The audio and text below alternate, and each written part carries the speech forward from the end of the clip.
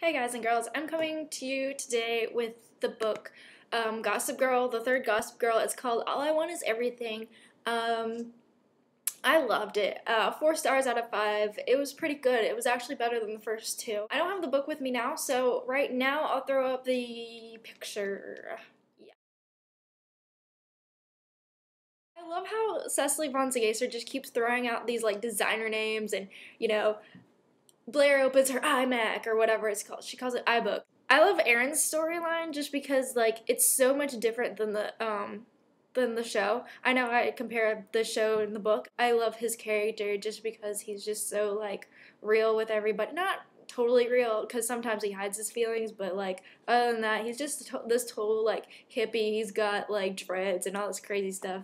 His whole thing, he doesn't have a thing with Blair, but he kind of has a crush on her. In this book, Nate kind of gets his crap handed back to him, like, you know how he goes after Jenny. Then he just goes off and is just a total jerk face and totally ignores her and just, I don't know, he's just a jerk in the books, kind of, not a jerk, but like, he's just so like aloof of everything. It's funny, but at the same time, it's just like, what are you doing? I said in my notes, just because you're rich and handsome doesn't mean you'll always get the girl, which is like, that's Nate. Like, he's just this total, like, pothead, and he just, he's got a lot of stuff going for him, but he just seems to mess it up. Like, he had Blair, and he decided to skip on her, and then he has Jenny, and then he decides to, like, totally ignore her.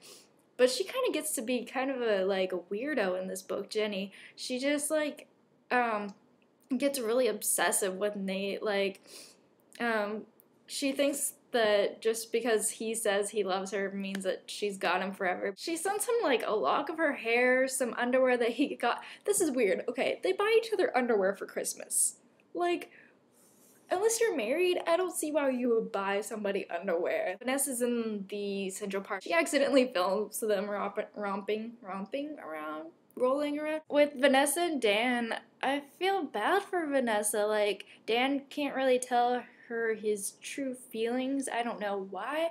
He's just so strange, and like, she's like, oh, let's bring up the sex topic, and he does, or they do, and like, I'm not saying it's lame that people wait till marriage to have sex. He's such a drama queen. He just gets really dramatic, and it's just like, oh, blah blah blah, it's about me and my poetry. She gets all like cute, and she gets the Victoria's Secret and gets stuff, and like, and then he totally rejects her, and he doesn't explain, and she just leaves, and I feel so bad for her. Vanessa sends in one of Dan's poems into the New Yorker, and it gets accepted, and it's to make up for all the crazy stuff that's been happening between them. Also about this book, what I loved was Blair. She's crazy. She's my favorite character.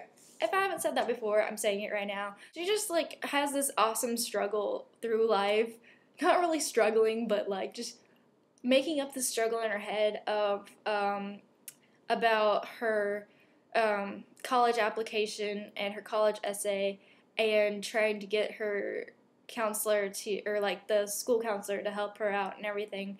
But she has some really bright ideas, and she's really smart. But yeah, it's really cool to see somebody who's got a lot of stuff going for them, but she still has to like make sure she does the right thing to get into college and everything. I really liked this book. It was full of a lot of funny drama and just like a lot of, I guess, just good stuff, like real stuff, like not something that you'd be like, that would never happen to anybody. That's what I kind of like about these books, like it could happen to somebody. Also in this book, I liked that Serena actually found a guy that she liked. She goes after Erin, and like she's got all this crazy stuff going on with this other guy, and she just totally just is like, I can't deal with you, and she just like walks off with Erin, and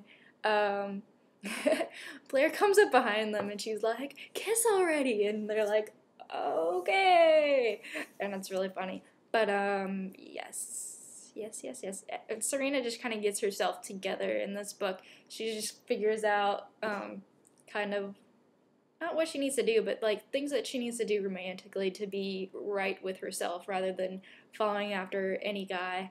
I guess you could call it settling down or something like that. I don't know. That was my review for the third Gossip Girl book.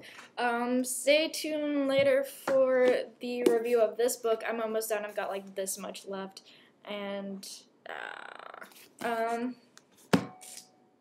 trying to get it done. I thought I'd get it done by today, but I didn't. So yeah, you got a Gossip Girl review, which was kind of sloppy, and I'm sorry. I'm trying to get better and better at this, so stand by, and you'll see better and awesomer videos and better books and all that stuff. Why am I doing this?